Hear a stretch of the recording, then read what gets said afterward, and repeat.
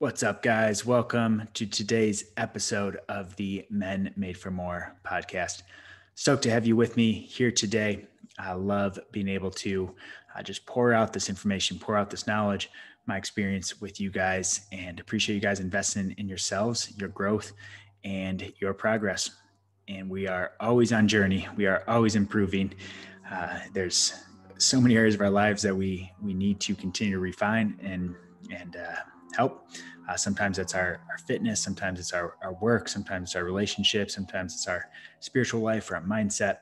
And it's just so important to be not just consuming this information, but applying it. You guys know I'm big on applying things, and that's exactly what we're going to continue to push here on the podcast, because it's one thing to listen, but make sure you guys are taking information and applying it. That's where the magic happens. Today, we are talking about promises, and specifically keeping promises to yourself. So many people out there really good at keeping promises to other people, terrible at keeping promises to themselves. And over time, this will wreck your confidence, your potential, and your belief in yourself and what's possible in your life and what's really possible, not just what you think is possible, but those big things that are possible for you guys. So listen up today to learn why it's not only important to keep promises to yourself, but how do you start building your trust back up on your way to doing these bigger and better things? I know this kind of goes without saying, but you guys wouldn't break promises. At least you shouldn't break promises to other people. So why do you continue to break them with yourself? The consequences of continuing to break promises with yourself are low confidence, procrastination, lack of belief, bitterness in yourself or in others, guilt, or lack of results. And if this sounds familiar, if any of these sound familiar, you might be caught in not keeping the promises that you set out to do. How does this happen? What does this look like? This could be something as simple as, I'm going to work out today. Work runs late. We get busy. We don't end up working out that day. This could be, I'm going to make 10 new contacts in my business. I'm going to reach out to 10 new potential clients, potential customers, and something else ends up coming up and you don't end up doing that. This could be something you're going to do for your wife or your kids or friend or family member, but life gets in the way and you put it off for tomorrow. I'll take care of that tomorrow. All of these little things are, all these little micro commitments that we don't follow through on is affecting the trust we have with ourselves. So what's going to happen if we continue to do these things day in, day out? We say we're going to do something, we don't do it. Imagine what that would happen in your relationship with a spouse, with a family member. If you always said you were going to show up at a certain time and then you didn't do it, imagine the effect that's going to have on your relationship. Well, the same thing's happening in your relationship with yourself and your confidence and your belief. If you continue to do that, then what happens when you have this new dream, this new idea, this new business you want to start, this new workout routine you want to do, and you get all excited about it, but then what does your subconscious start to say? Well, you're not really good at sticking to things, so what makes this any different? And that's going to keep you playing small. That's going to keep you inside your comfort zone. That's going to either keep you from jumping into that and taking action on it, or it's going to just affect how you're showing up with it. And I have a client who started coaching recently who used to have a real hard time keeping promises with himself. He's always a yes man, always looking out for others, but never for himself. Picks up shifts for others. He's picking up slack where others are falling short, but continuing to compromise his own goals. And this led to poor results, poor self-esteem, both in personal life and in his business. And there's been a huge transformation though. Once we identified this and we were able to get some strategies in place for, hey, we just need to start keeping promises to yourself. There's been a huge shift mentally, physically, in his ability to follow through on those promises that he sets for himself. And now instead of putting all these things off, he is meditating daily. And what that's leading to, more peace, more calm. He's consistently exercising, which leads to more energy, better health. He's following through on the activities he will push his business forward. Things like, and this will result in things like more revenue, potential to grow, potential to build something bigger than himself. And he's choosing to pass on things like late night TV and alcohol, which leads to better sleep, which then leads to more focus and productivity in the next day. So guys, these are little things that are probably happening to a small degree and this is the key point, not in all areas, but in an area where you're not seeing the progress you want. Pay attention to what you're saying you're going to do and what you're actually following through on. So how do we start to unpack this, and how do we get some practical things that we can do to start making sure that we are keeping promises to ourselves? First thing, and our overarching thing with all of this, start small. Don't go bite something off more than you can chew. Make sure you start really small. That's the biggest thing with these promises.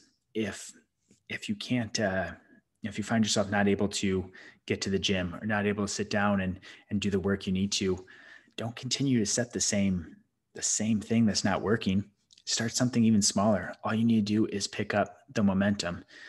If you don't want to start saying, I'm going to go back to the gym and work out for an hour, you might say, hey, I'm just going to show up at the gym.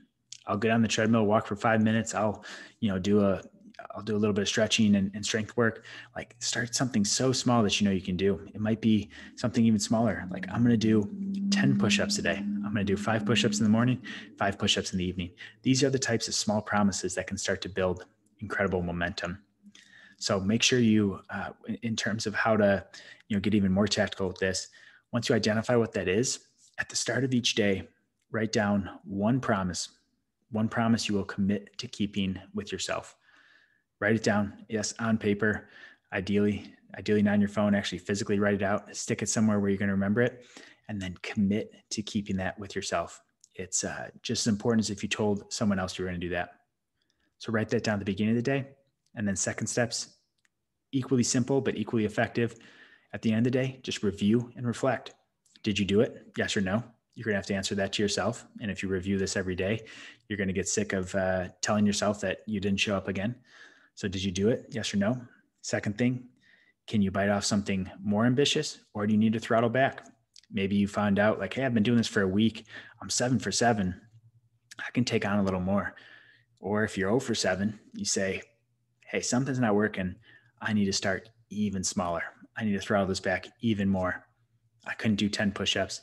Can I do 1 set of push-ups when I wake up? These are the types of things you need to start doing, because it's not about what you're doing in that activity. And this is the biggest thing. It's not about, oh, well, I only did 5 push-ups when I know I need 50 push-ups to see some real results. That's not what this is about. This is about building your confidence back and saying, hey, when I say I'm going to do something, I actually do it. I show up for myself. I invest in myself. I do that. So that's the important thing to remember with this, guys. It's not about what you're actually doing. It's just about never missing. Get in the habit of doing what you say you're going to do every single day. And that is going to go such a long way in your success. So that's some of the real tactical things. Another thing to start to pay attention to, and I heard this a while back. My wife and I were listening to a podcast Chris and Heidi Powell had put out about, it was called a power promise. And this was a new idea for me. And this is another thing you guys can consider in your life. This is essentially a promise to yourself that is a keystone habit that creates positive change in all areas of your life. So I encourage you guys to write down daily of what your promise is for the day that you're going to keep with yourself, but also consider identifying what a power promise is for you. And this is some kind of, could be a self-care activity. It could be something that you commit to doing all the time, essentially. So something you can commit to all the time. It doesn't have to be anything big, but it could be something like, trying to prioritize sleep X amount of hours a night. It could be, drinking 8 glasses of water a day. It could be avoiding late night snacking or alcohol. It could be just taking a daily walk. Doesn't matter how far. It could be reading a book. Doesn't matter how many pages. Said the important thing with this power promise is to identify what has the most carryover to other activities.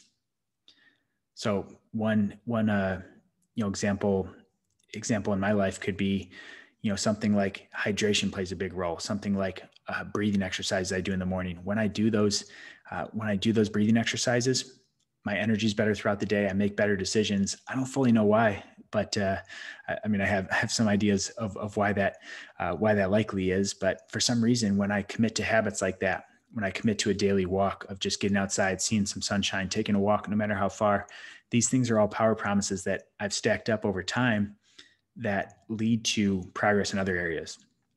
When I take a daily walk, my stress is down. And when my stress is down, I'm less likely to reach for something I shouldn't be eating, or overeat, or miss a workout, or do any of these things that, that can often happen. So identify what that is for you. What's something that if you committed to doing this, you'd see improvement in other areas. So it might be a physical thing. If I do this, then my relationships get a little better. My work gets a little better. My sleep gets better. And then there's this snowball effect, this positive snowball effect of all those things. So that's the couple takeaways I have for you guys. So the power promise we just talked about, identify what that is and try and commit to it. Second thing, just start small and write out a daily promise that you're going to keep to yourself every day. Write it out. At the end of the day, review it. Super simple, but super tactical. And if you guys are having trouble keeping promises to yourself, if you find that you're saying you're going to do things and not doing them, you guys are probably underestimating the power behind starting small and doing something as simple as writing it down every day. You could think, I'm above that. I can do so much more than that. I can work out 6 days a week, even though I haven't been doing it. I can tell you guys are setting yourselves up for some kind of failure. This seems overly simple, but man, I've implemented this in my life. I've done this with dozens of clients, and they see incredible improvement. So don't start too fast. Don't say, hey, I'm going to skip steps 1 through 6 and just get on to step 7. No, start with step 1, prove to yourself that you can do it, earn your trust to yourself that way, and build over time. Guys, I appreciate you listening in. I appreciate you investing in yourself, investing in listening to this podcast. I love to hear from you guys. My Instagram DM's in there at Dr. Dave Pack. My cell's in the show notes as well, 760-477-4361. Shoot me a text. Let me know what you guys thought of the show, what feedback you have, what you want to see more of. And I love keeping the conversations going. I love being able to message back and forth with you guys in the weeks in between the launching of the podcast. So please continue to take me up on that.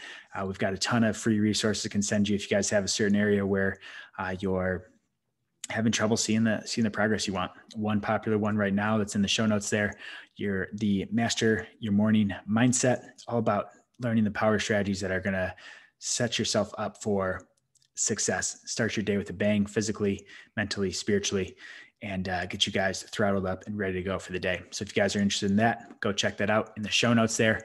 Hit me up with any questions, any feedback, and just to keep the convo going.